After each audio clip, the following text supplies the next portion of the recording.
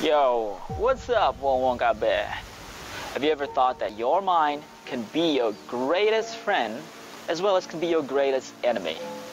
The truth is, most of negative things that you have in your life, that you have in your mind, do not come from others, but really come from yourself. When you want to go to the gym for exercising, you start to think that, oh, when I go to the gym, people are going to think that I'm fat. Oh, I don't belong here. People are going to laugh at me. You started to think that way.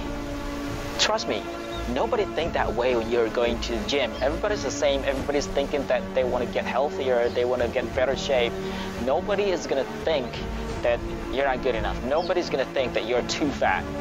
Even people are going to give you respect if you have that much consistency in your training, if you have that much discipline in your training.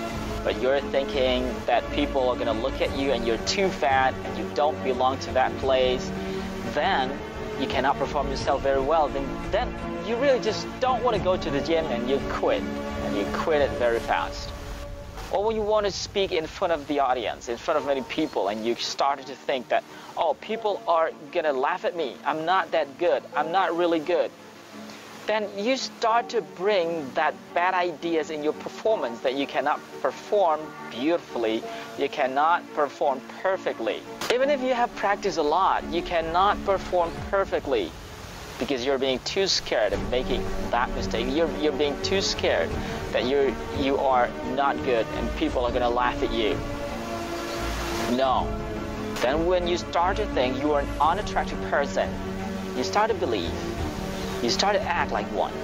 When your mind believes it, when your brain believes it, then your body starts to really work with it and make it come true, even stronger when you are repeating the same thing, when you're repeating the same words to yourself, you're repeating the belief to yourself.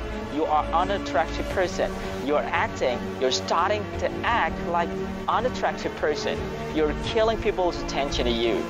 You're killing people's interest in you.